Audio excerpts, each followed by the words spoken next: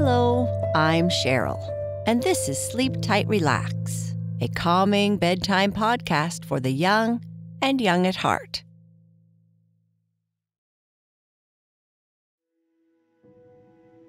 In this story, a new white pig comes to the farm, and all the small pigs are curious about her. They run over to see her getting taken out of the crate, but don't talk to her or stay to play with her before running back. After a while, they call to the white pig and then go over to play with her and make friends. Now, before we continue with our story, let's start by making sure you are comfy and relaxed. Let's first take a great big stretch. Doesn't matter if you are in bed, standing, or in a chair. Start with your arms at your side and then slowly swing your arms up from your sides and try to reach as high as you can with your hands and just hold them for a few seconds.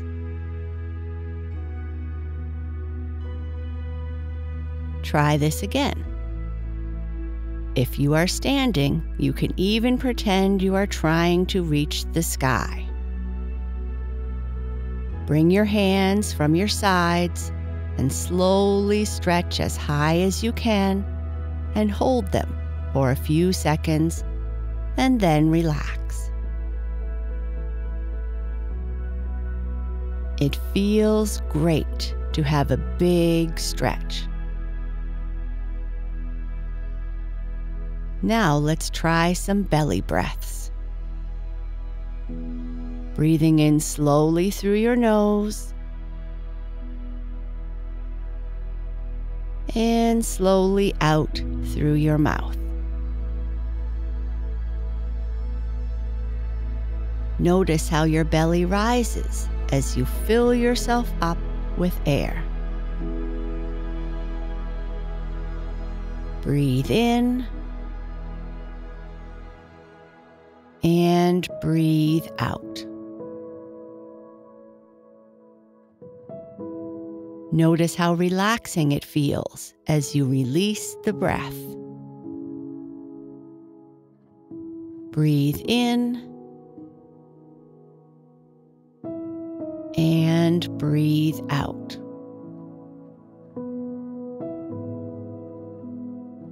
One more time.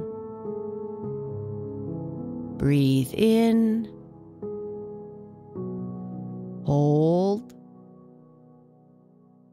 and breathe out.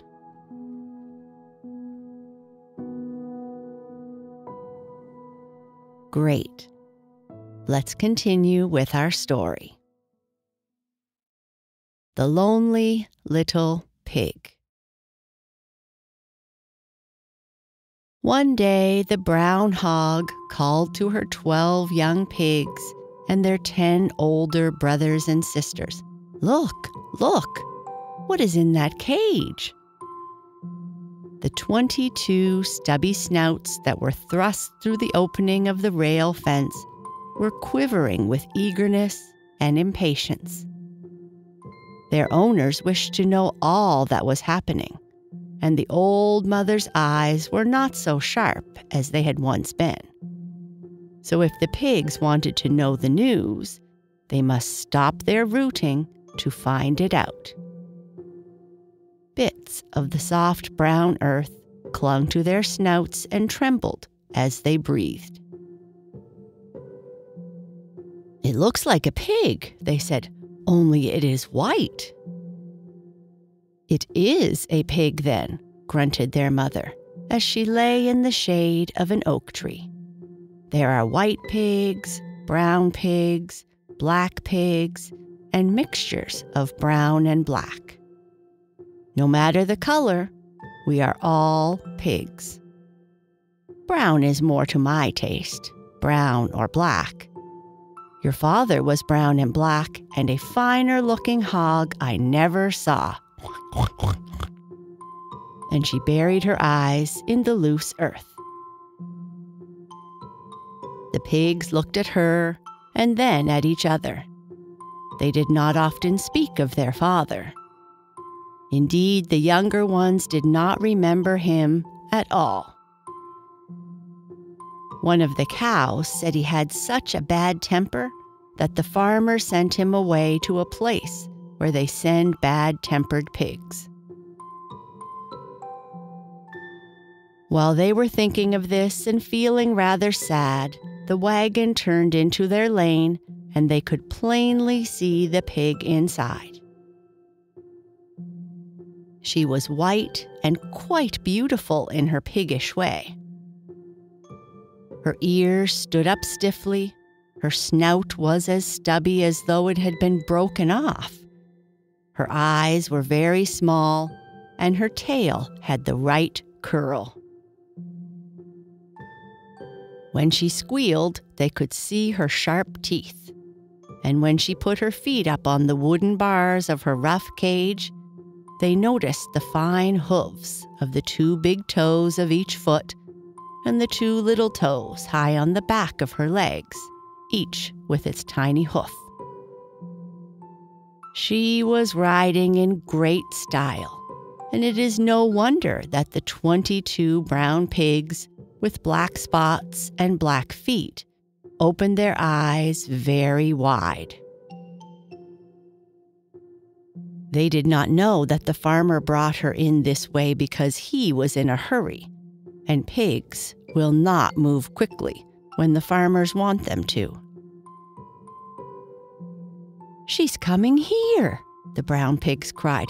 "Oh, Mother, she's coming here." "We're going to see the men take her out of the box." The older hog grunted and staggered to her feet to go with them. But she was big and slow, so that by the time she was fairly standing, they were far down the field and running helter-skelter by the side of the fence. As she stared dully after them, she could see the 22 curly tails bobbing along, and she heard the soft patter of 88 sharp little double hoofs on the earth. She grunted, "I am too late to go. Never mind. They will tell me all about it, and I can take a nap. I haven't slept enough today, and I need a rest." Just as the mother hog lay down again, the men lifted the white pig from the wagon, cage and all. So she began to squeal, and she squealed and squealed and squealed and squealed until she was set free in the field with the brown pigs. Nobody had touched her, and she was unhurt. But it was all so strange and new that she thought it would make her feel better to squeal. When she was out of her cage and in the field, she planted her hoofs firmly in the ground, looked squarely at the brown pigs, and grunted a pleasant, good-natured grunt. The brown pigs planted their hoofs in the ground and grunted and stared. They didn't ask her to go rooting with them, and not one of the 10 big pigs or the 12 little pigs said, "We are glad to see you." There is no telling how long they would have stood there if the horses had not turned the wagon just then. The minute the wheels began to grate on the side of the box, every brown pig whirled around and ran off. The poor little white pig did not know what to make of it. She knew that she had not done anything wrong. She wondered if they didn't mean to speak to her. At first, she thought she would run after them and ask to root with them. But then she remembered something her mother had told her when she was so young that she was pink. It was this: when you don't know what to do, go to sleep." So she lay down and took a nap. The brown pigs did not awaken their mother, and when they stopped in the fence corner, one of them said to the big sister, "What made you run?" "Oh, nothing," she said. "And why did you run?" the little pigs asked their big brother. "Because," he answered. After a while, somebody said, "Let's go back to where the white pig is." "Oh, no," said somebody else. "Let's not. She can come over here if she wants to, and it isn't nearly so nice there." You see, they were some not very nice pigs. Perhaps they weren't taught to think of others and be kind, or maybe for some reason they forgot this important lesson.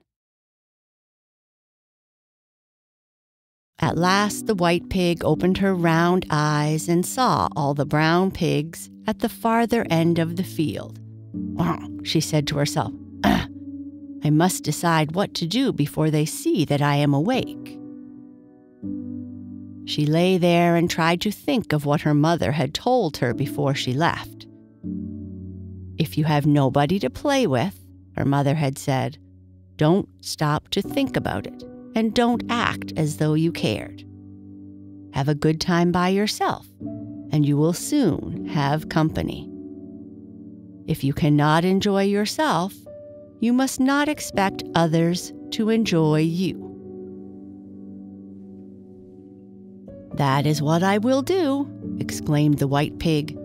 "My mother always gives her children good advice when they go out into the world, and she is right when she says that pigs should have good manners. I'm glad I didn't say anything mean." So the white pig rooted in the sunshine and wallowed in the warm brown earth that she had stirred up with her pink snout. Once in a while, she would run to the fence to watch somebody in the lane, and before she knew it, she was grunting contentedly to herself. "Really," she said, "I am almost having a good time.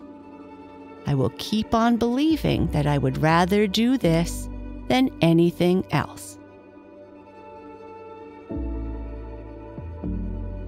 The big sister of the brown pigs looked over to the white pig and said, "She's having lots of fun all by herself, it seems to me." Big Brother raised his head. "Let's call her over here," he answered. "Oh, do!" cried the 12 little pigs, wriggling their tails. "She looks so full of fun." "Call her yourself," said the big brother to the big sister. She called. "Don't you want to come over with us, white pig?" You can imagine how the white pig felt when she heard this, how her small eyes twinkled and the corners of her mouth turned up more than ever. She called back, "I'm having too good a time here to leave my rooting ground. Won't you come over here?" "Come on," cried all the little pigs to each other. "Beat you there." They ate and talked and slept together all afternoon. And when the brown hog called her children home, they and the white pig were the best of friends. "Just think," they said to their mother, "the white pig let us visit her, and she is just as nice as she can be." The white pig in her corner of the pen heard this and smiled to herself. "My mother was right," she said. "Be polite and kind, happy with yourself as you are, and you will have great friends to play with." And that is the end of our story. Now say after me aloud or just to yourself. I am perfect just the way I am. I am a wonderful friend.